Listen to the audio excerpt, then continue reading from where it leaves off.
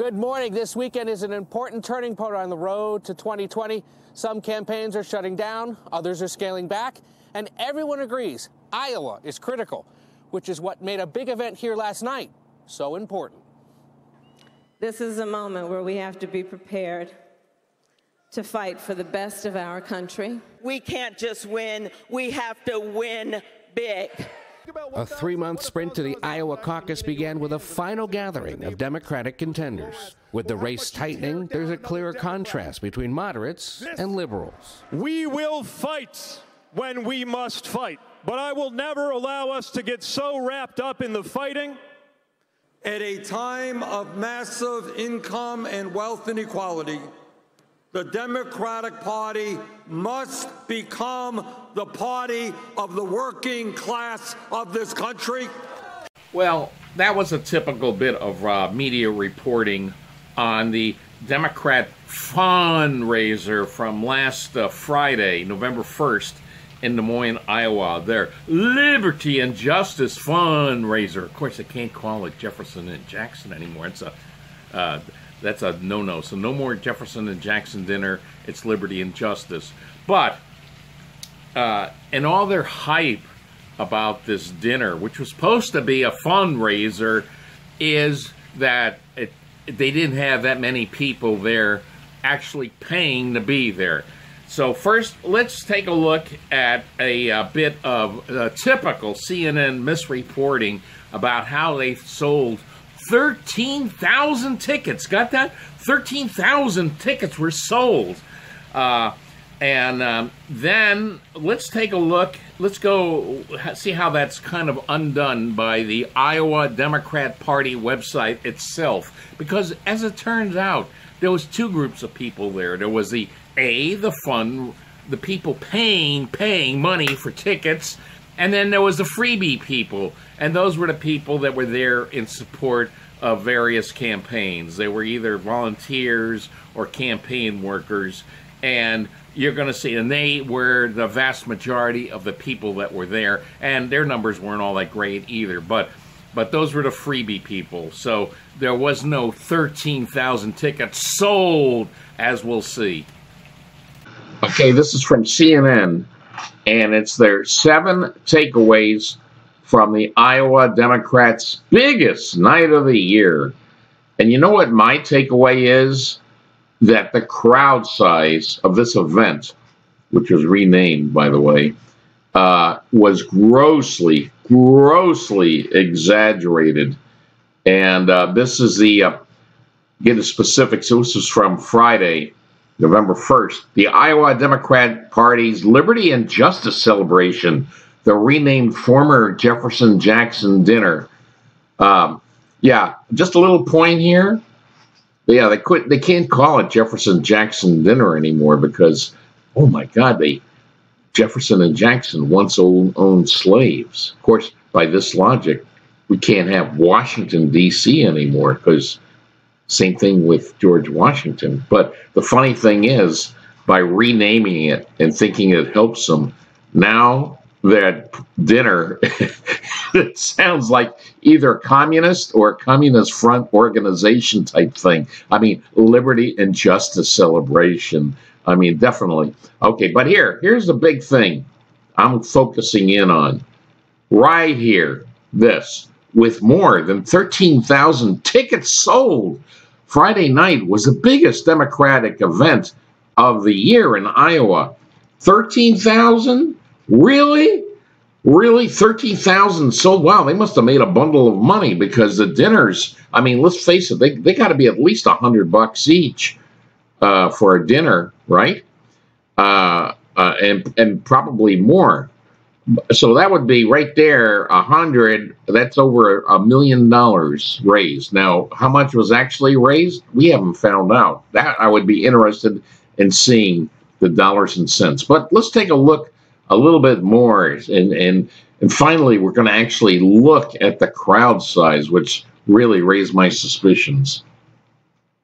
All right, this is the webpage for the Iowa Democrat Party, and here they're advertising. It says, join us for the 2019 Liberty and Justice celebration. And this is where you can get your tickets. Well, not any longer since we're done with it, but let's just look at this. Now it's at the Wells Fargo Arena in Des Moines, and I looked it up. Wells Fargo Arena has a capacity of between 16 and 17,000 people. And so anyway, here it says a limited number of tickets are still available. Well, not any longer because we're done. That was Friday. But here, this is where the money comes in. Purchase floor and dinner tickets. Now, if you want to, we're going to see that. We're going to see the people sitting on the floor. This is probably where I'm figuring it's got to be at least $100 per person. I could be wrong. I think it could be actually a lot higher. But let's just talk that a lot. We'll analyze that. But then here's the other thing. Arena tickets have sold out. But if you're interested in being seated with supporters from a specific presidential campaign, you can click to contact the campaign of your choice to learn more. In other words, the tickets have sold out, but you can still get in free by sitting in what I call the peanut gallery up in the rafters, and we're going to see that of the specific campaigns, which to me means that if you want to sit with them, you can get in there. You could have gotten in free. I'm sure they did. So you just click there, and here. You don't even contact the arena. You just they're telling you just contact these campaigns, and they're going to give you colorful shirts to wear and pretend like you're really excited about whatever candidate you're there for. There's various ones here. Oh, Beto O'Rourke. Yeah. Well, he canceled out just before that happened.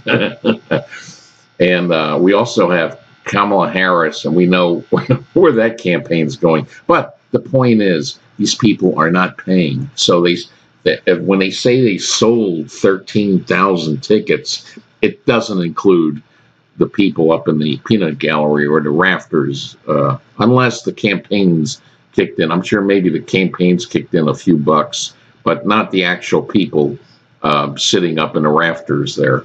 Okay, now that's established. There was two groups of people there.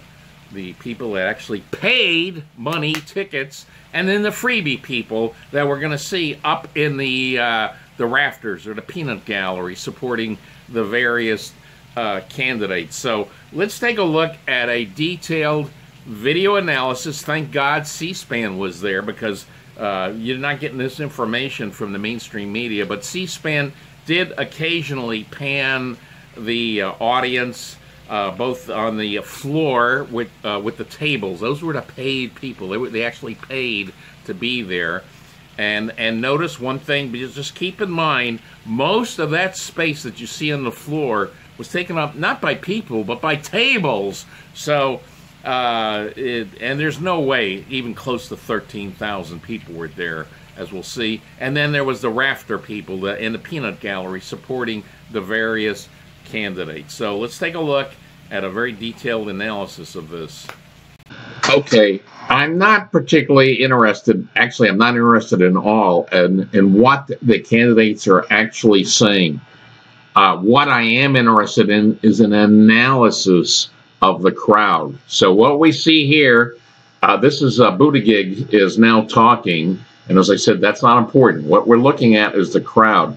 So now here you can see this is all Buttigieg people up in the rafters or the peanut gallery, whatever you want to call it. He actually has a pretty decent, of all the candidates, he has one of the best turnouts here. But the thing to keep in mind, these people have not paid to get in. We're going to see the people that actually paid to get in a little bit. But so let's just take a look at a little bit of this. I'll play it. The sound is off because we don't need to see that. So, or hear that rather. So let's watch a little bit. See, there's Pete. He's out there. But like I say, the important thing here, let's get the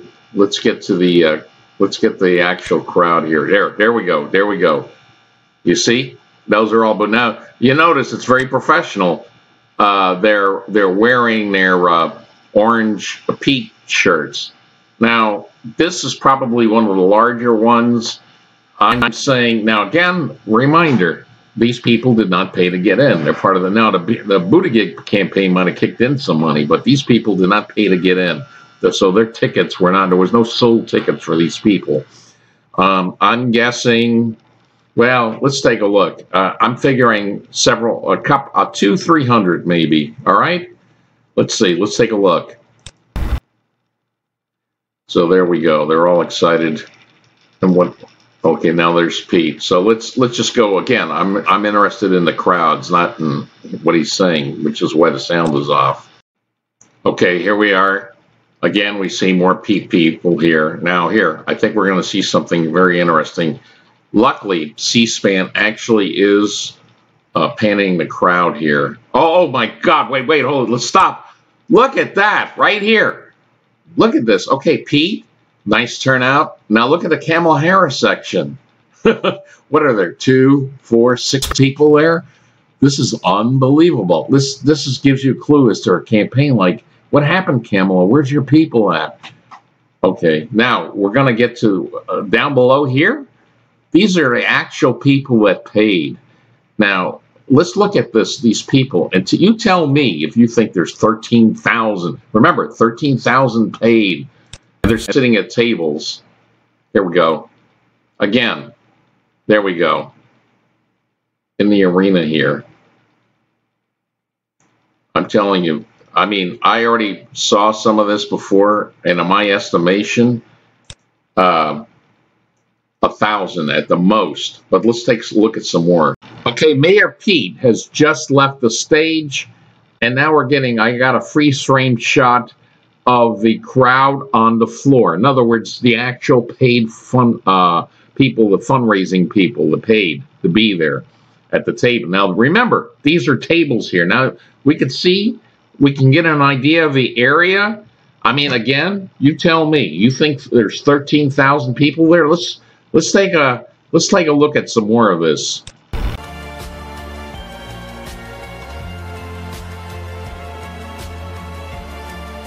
I'm sorry, this just is not 13,000. Again, a reminder. You see here, these are tables. There's like 1, 2, 3, 4, 5. Let's see, 1, 2, 3, 4, 5, 6, 7. Maybe 8 or 9 people, maybe even 10 people at a table, at the most. 10 people at the most. To have 13,000 people, fundraisers, they're paying, right? You have to have 1,300 tables. Seriously, come on. Okay, here's the peanut gallery. Okay, these are booty people. They're happy because their guy just left. I'm going to give him, you know what? I'm kind and compassionate. I'm going to give Booty, I'm going to give him 500. 500. I'm going to give him 5. He does seem to have a nice turnout, but look how big of a. Okay, so these are booty people. Kamala Harris, oh, forget it. Now here, we got Mr. Biden. All right, but I'm not interested in actually anything he says. So let's get to the crowds again. Here's some more Biden, the Biden crew here. Biden, you know, I don't know. There's a lot of young people there. I mean, you gotta wonder if they were paid to be there, or more likely union members. Unions, where he gets his people. Unions, the unions. They love Biden. Now he's exiting. Oh, God. Okay, so this is that was Tom Steyer. What he's saying is completely unimportant. Here, now we're going to get a shot here of the crowd that counts, the fundraising crowd, the fundraisers, the people that paid to be there. This is what counts. Look, now you tell me, you think there's 13,000 there? Come on, please. Now remember, there's tables. You can see there's tables there. That's what makes this crowd actually look bigger than what it really is, because there's tables. There's Tom Steyer again. Here we go. Here we go. You see, there's a table. Wow. They're not even serving food. They're just giving them like water and drinking water. God, is there at least it's wine maybe? Come on, it's a fundraiser. But look. Here we go. They're panning it. Look at this. Look at this. There's not 13,000, folks. We're talking, if we're really generous, I saw like maybe 1,000. I'm thinking it's a few hundred. Okay, here we go again. There. You see the tables there? And again, believe me, if anybody thinks there's even 1,000 there, but I want to give them. Like I said, I'm very generous. I'm compassionate.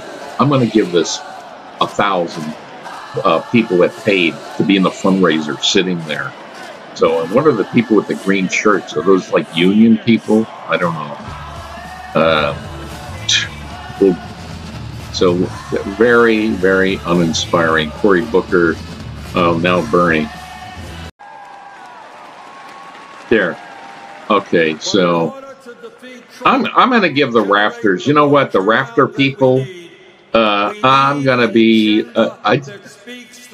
I'll give it 3,000. I'll give it 3,000 people up in the rafters. Oh, look at this. Are you kidding me? That fundraiser, seriously. I'm going to be, I think it's more like 600 at the most, but as I said, I'm going to give that 1,000. That was a great scene there of the fundraiser people on the floor. There we go. Look, again, the floor. This is what counts. The floor. 1,000 at the most. Let's be kind here. Goodbye, Bernie. Goodbye, Democrats. They had nowhere near 13,000 paid tickets. As I said again, those campaign volunteers and workers don't really count that are in the rafters. They didn't pay. Well, the campaigns might have kicked in a bit. Okay, bottom line, I'm giving that fundraiser 1,000 at the most, and it's probably more likely just a few hundred, like 600-700, but I'm generous. We'll give them 1,000 that were on that floor. You saw it wasn't all that big of an area, and most of the area was taken up by tables, not people. So 1,000 actually paid. Although I'm suspicious, I think there was some union people there that their unions paid for them. They didn't actually pay, but still it was paid. And then there was the rafter people, the people up in the peanut gallery. I'm going to be super generous on that. I think the bigger campaigns, the top 4 or 5 campaigns, had maybe 500 people each. I'm being generous on that again. And then the rest kind of, well, like Kamala Harris. And then, does anybody even know who Michael Bennett is, or what was that other guy, John Delaney? I mean, how many people do you think he had in the peanut gallery? Like maybe even less than Kamala Harris. So I'm going to give him 3,000. I'm going to give a 4,000 total. If you want to go 5,000 and be a little more generous than me, fine. But nowhere near 13,000, and that's total. We're talking about. They said there was 13,000 tickets sold. At the most, and I said I'm generous, 1,000, not 13,000 tickets sold, 1,000 that were sold. Remember, the rest were freebies. Now, I don't know, the campaigns might have chipped in some money just to be there. But again, the tickets sold were not 13,000. It was more like somewhere under 1,000 total. But, you don't see this information in the mainstream media. You got to get it from people like me. Although the mainstream media, who are mostly PR agents for the Democrat Party, they would say, "Oh no, but you're not a journalist. You're not real." Yeah, I'm not a journalist. Then why is it that's me reporting all these things that could? All you had to do was just do a little investigation. I mean, any of you could have looked at the C-SPAN panning of the audience, and no, there was no way 13,000 people paid to be there. It's ridiculous. So, anyway, see you guys later. Subscribe to the Dummy Funnies now! And don't forget to hit that notification bell